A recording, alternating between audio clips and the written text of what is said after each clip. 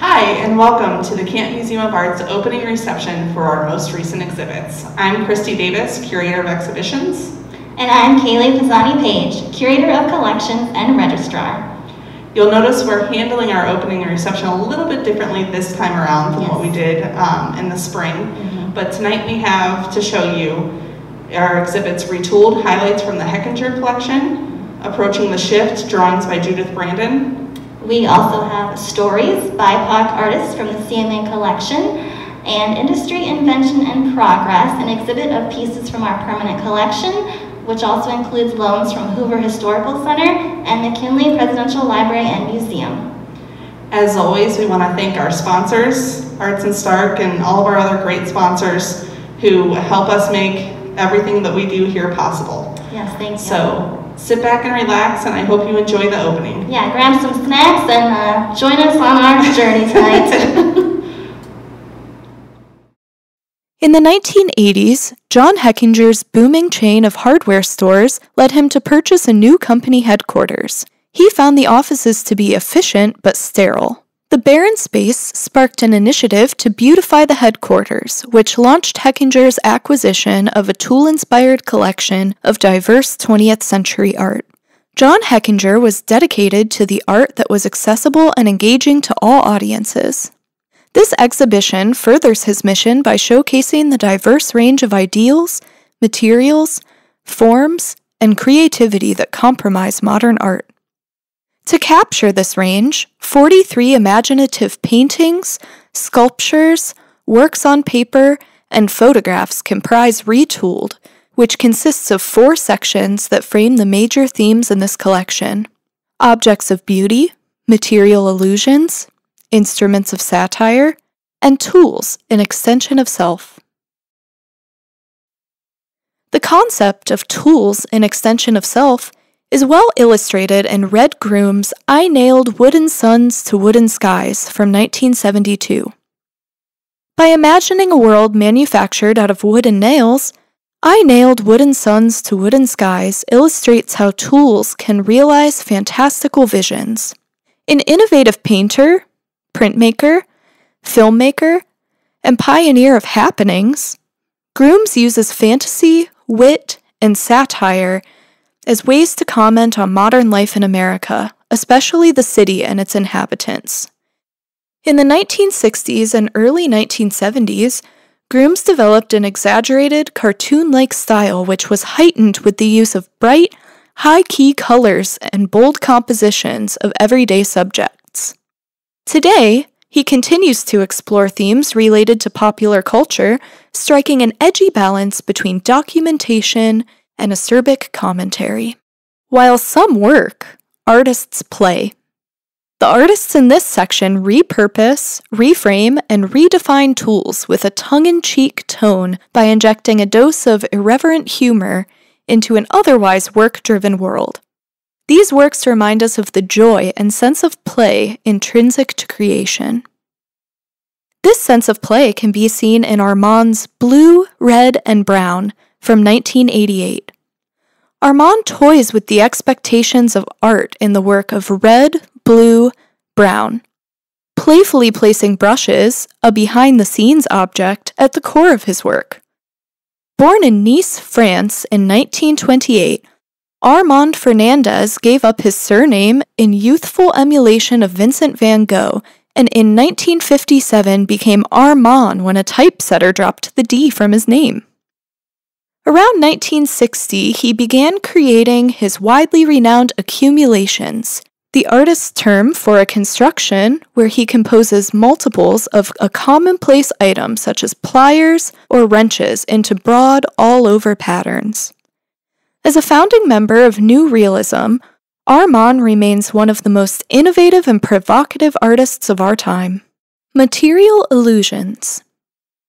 In this section, artists modify and distort everyday tools to question their functionality. By reimagining a tool in a material that renders it useless, the artist questions how we interact with that object. Transforming a tool into art also highlights how our increasingly pristine and digital lives are detached from the calloused, tool-wielding hands that laid the foundation of modern society.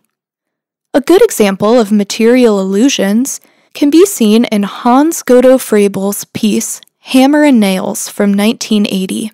Frozen in mid-swing, Hammer and Nails represents objects in glass, stripping the tool of its intended function. Frebel obliterates the penetrating ability of the nail and the weight of the hammer, while he injects a glint of humor in imagining the shattering results of wielding a glass hammer.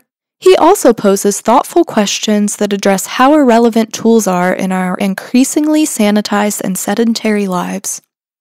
Hans Godot Frebel, born in Jena, East Germany, in 1941, is recognized as one of the world's leading glass artists. His delicate and innovative sculptural compositions begin with heated borosilicate glass rods that are shaped with a hot lamp or by hand. Objects of beauty. Hechinger's quest to amass a preeminent art collection unifying the unprecedented theme of tools rested on a notion that everyday instruments could be objects of beauty. In portraying these objects with a tone of reverence, the artists divorce object from function, yielding works that meditate on tools' distilled purity of design.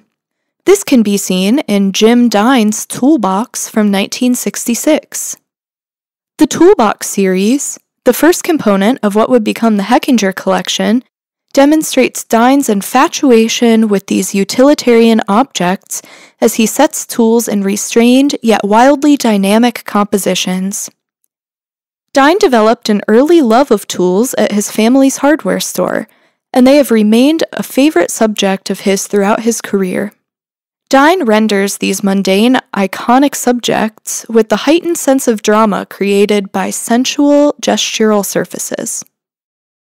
Judith Maureen Brandon was born in Indianapolis, Indiana in 1963.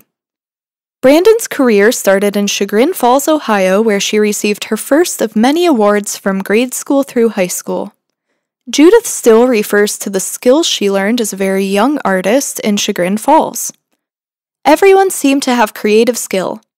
I was taught to draw, whittle, make go-karts, model planes, little tin soldiers, and ride horses, all from my neighbors. The dogs ran loose and all had a whistle they were called home to, and us kids were much the same. Judith Brandon attended the Cleveland Institute of Art, where she earned her BFA in enameling and drawing. She has earned accolades across the country for her large, dynamic drawings, as well as 2 Ohio Arts Council grants. She was included 3 times in the highly competitive National Weather Biennale International Juried Exhibition.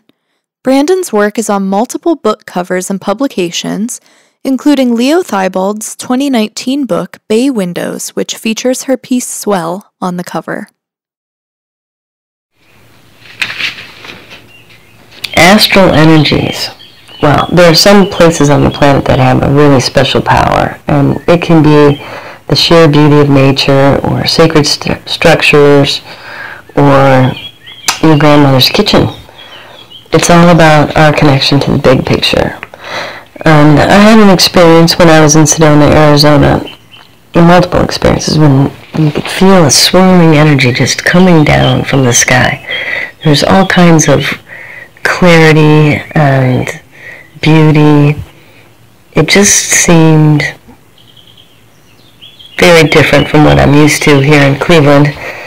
And I understood that there are moments when the planet and our connection to it are stronger and reveal a kind of sacred, if you will, energy and power. It feels awkward to talk about, but that's what this piece is about. I'm much better at visual communication. So the spiral energies and vortexes, if you looked up vortexes in the encyclopedia, Sedona, Arizona would probably come up. And it has a lot of crazy energy and crazy people. But when I was drawing this piece, a lot of things started just coming through into the clouds. So you'll see a lot of creatures and faces, and I don't know where they came from. They're just in there. It's all about beauty and clarity. Who doesn't want that?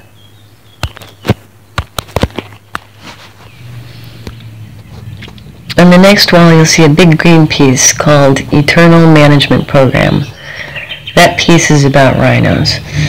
If you don't know me, I have a thing for rhinos. I make rhino mobiles. I support rhino organizations.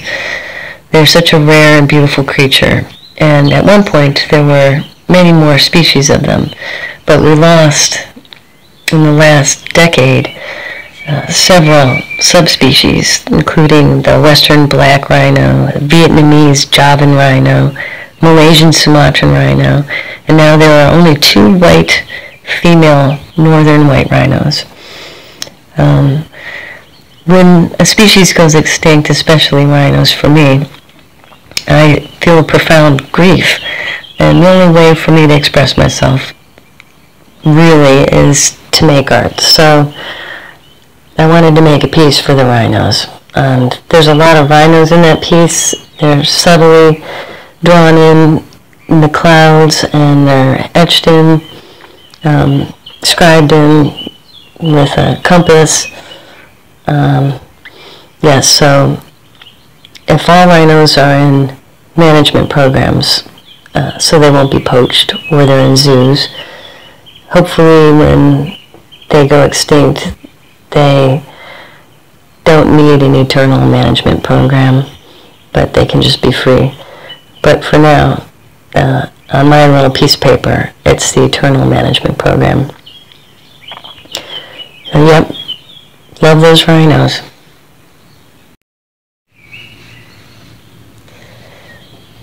The final piece is the realm of all possibilities. This piece started with the geometric pattern of the flower of life, which I scribed in with large compass and rulers, and had to walk around the piece as it was laying flat on the ground just to get the geometry right. What's important about that symbol is because it comes from sacred geometry, which believes that all life is part of a divine geometric plan. And I think most of us can see that if you really look at an object. You can see how it unfolds in a geometric pattern, much like our DNA and the cosmos. So I like all of those connections. I like the connections between the divine and geometry and music, and they often come through in my pieces. And this particular image is about the heart, and there's a loosely drawn heart underneath that big black cloud of rabbits jumping, and there's a tiny little city underneath that needs a little TLC. So that was my intention, was thinking about all of the people at this time that just need a little extra care, and how we need to take a little extra care for ourselves. So, in the realm of all possibilities, which is something that one of my friends uses as her statement for life, everything is possible. So, I'd like to end with that, and I hope you guys enjoyed the show, and go visit it in person. It's much better in person. Okay. Bye.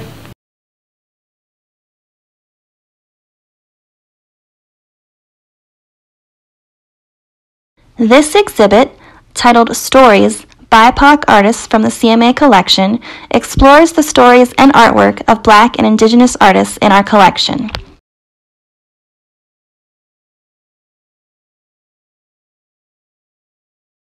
Cleveland artist Darius Stewart created this watercolor titled Back and Forth in 2015.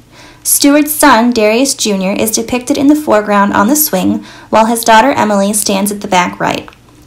Back and forth is a metaphor for the frustrations that Stewart has encountered in life.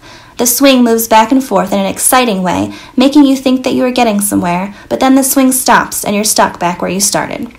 Stewart uses his children in his work as representations of a bigger conversation on race, as well as a parallel and exploration of his own childhood. This lithograph by artist Elizabeth Catlett is titled Mother and Child and was created in 1945. One of the most influential Black artists of the last century, Catlett's work explores the intersection of life and art, confronting race and ethnicity, feminism, and motherhood with her unique fusion of modern art and folk art. Catlett was barred from studying at the Carnegie Institute of Technology because of her race, and instead studied at Howard University and the University of Iowa. During the post-World War II anti-communist movement, Catlett was investigated for her vocal artistic opposition to racism, sexism, and economic inequality. She moved to Mexico in 1946 and was exiled by America after renouncing her citizenship in 1962. This clay piece, titled Zia Pueblo Olla, or Storage Jar, was made in the 1980s by Native American artist Sofia Pino Medina. Medina's work reflects the traditions and crafts of the Zia people, and pottery has always been a means for spiritual expression. Every step of pottery making at Zia Pueblo is performed with thanksgiving and reverence to the spirits of nature. The bird on this pot is unique to the Zia Pueblo and is known as a Zia bird, possibly inspired by roadrunners and chickens. Medina's work was made with red clay and basaltic rock from the Zia Pueblo, painted with natural materials and fired in an outdoor kiln. Industry, invention, and progress. Production, mass production, product. These words come to us from the ability to make things faster and cheaper. During the last century, symbols of industry such as factories, smokestacks, towers, cranes, and trains became icons of the landscape. As innovations in mass production filled urban factories, the artist's practice was also radically and permanently changed by simple inventions. In 1841, the invention of the metallic paint tube allowed paints to be produced on an industrial scale and easily stored for the first time. Before the 19th century, artists were most often commissioned to make artwork for wealthy patrons or institutions like the church. The machine age brought new clients and creators to the art market. Factory owners could easily afford to buy artworks depicting themselves and their creations. Furthermore, the gains achieved by unions in securing shorter hours and better pay created a new middle class with disposable income and leisure time. These newly affluent families and individuals began buying works of art which were previously accessible for only the most elite members of society. Furthermore, the creation of railroads, steamships, airplanes, telegraphs, and telephones brought distant places within reach of artists and travelers, creating a newfound fascination with faraway locations. This piece from 1921 by Garrett Albertus Benneker is called A Portrait of Homer White. Garrett Benneker's interest in art was expressed at an early age and seems to have been encouraged by his father, Bartel Benneker, who had given up hopes of an artistic career of his own. In 1919, Benneker worked for the Hydraulic Pressed Steel Company in Cleveland, Ohio for a 2-year term as artist in residence. He worked in a studio right beside the tall chimney of the powerhouse and was given free will to paint and write as he saw fit. He completed around 70 portraits of the company's employees, which were distributed to the workers, and the commission garnered increased demand for Benneker's industrial portraits and industrial scenes.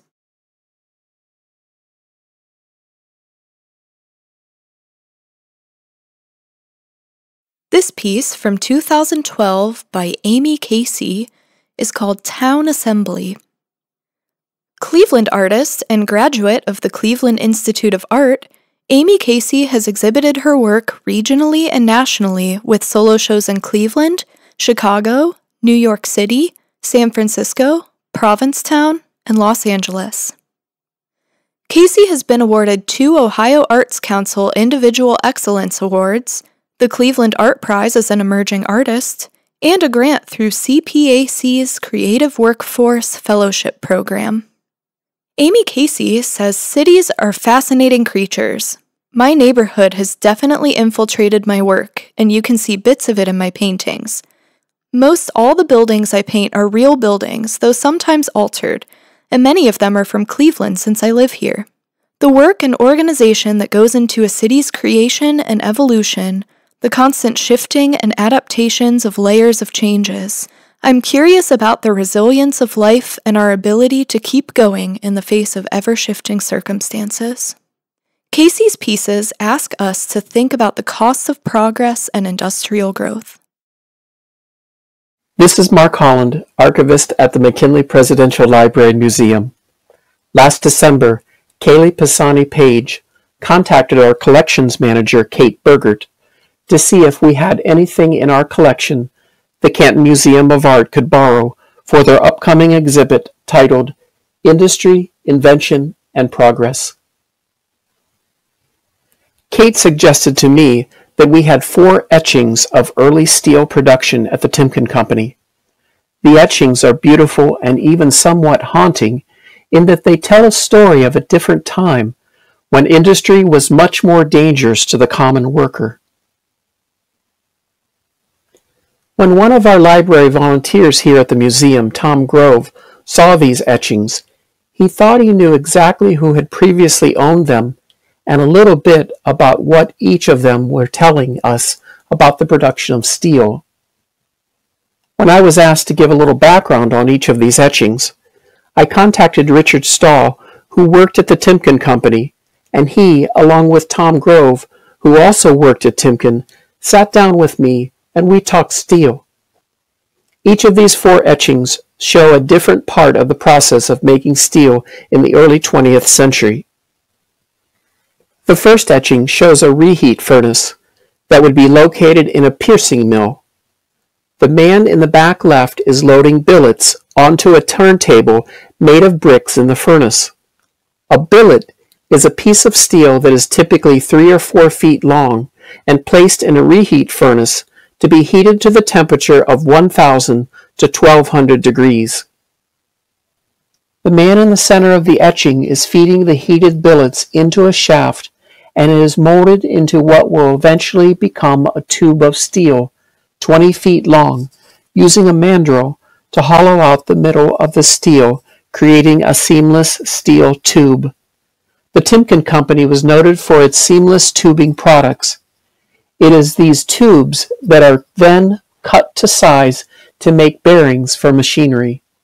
The second etching depicts where ingots are kept in soaking pits to keep them at a constant temperature until the steel is solidified to be molded or shaped. An ingot is the first step in steel making, where a relatively pure piece of metal is cast into a particular shape.